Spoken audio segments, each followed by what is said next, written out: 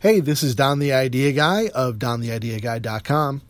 You're listening to the new Big Yellow Sticky podcast where I give you some additional insight and the thought behind the posts that I make at BigYellowSticky.com. You know, this is my 5th year posting daily thoughts and ideas and advice and quotes on 3x3 yellow sticky notes.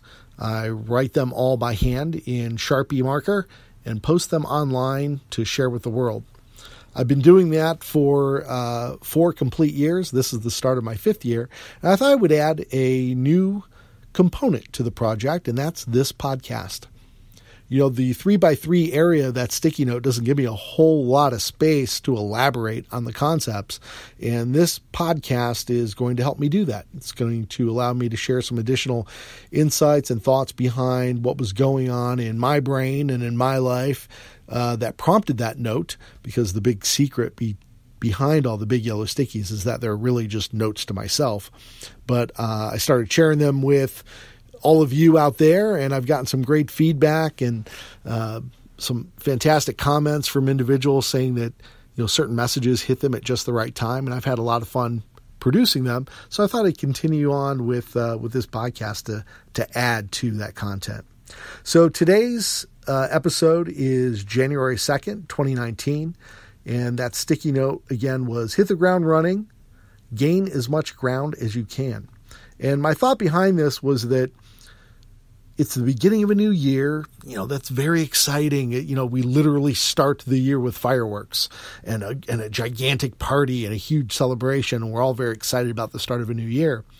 But that same excitement, that same level of excitement is present at the beginning of all your new projects too. We're never more excited. We never have more energy about a new project than at the very beginning.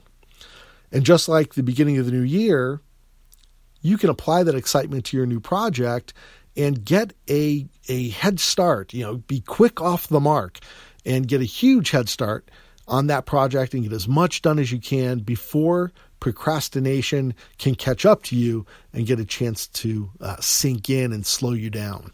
You know, negative thoughts, you know, this will never work, it's been done before. All those thoughts can catch up to you if you're not moving forward fast enough, and they'll drag you back like just dead weight hanging on your heels.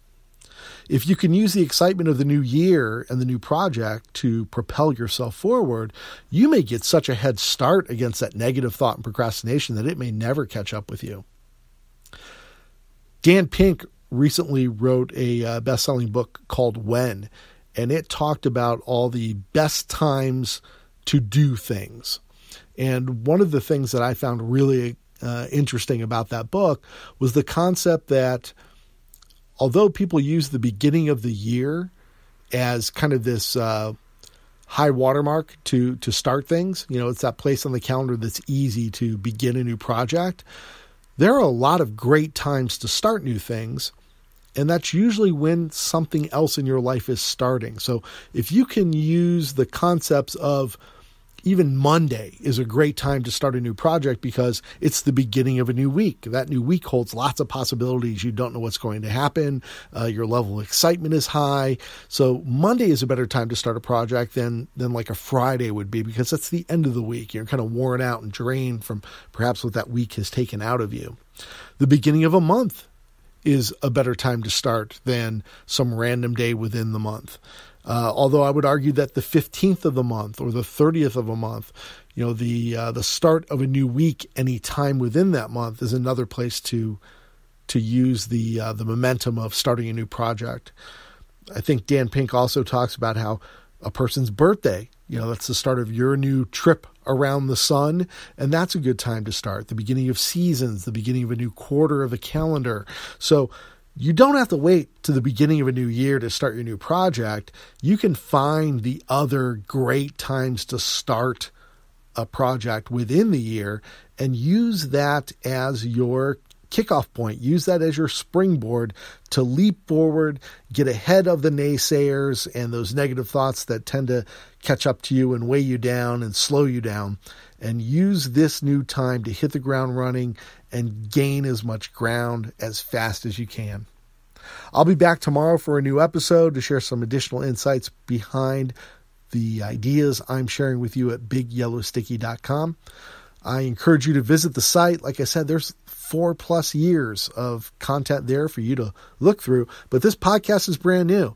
And if you'd like to get email updates of when there is a new piece of content posted every single day, you can get it delivered directly to your email inbox. And pretty soon I'll be adding these podcast playlists to that email as well, so it'll just get delivered right to you. How's that for getting a head start in the morning? You can start out with a little bit of insight and advice right there in your inbox as you start your day.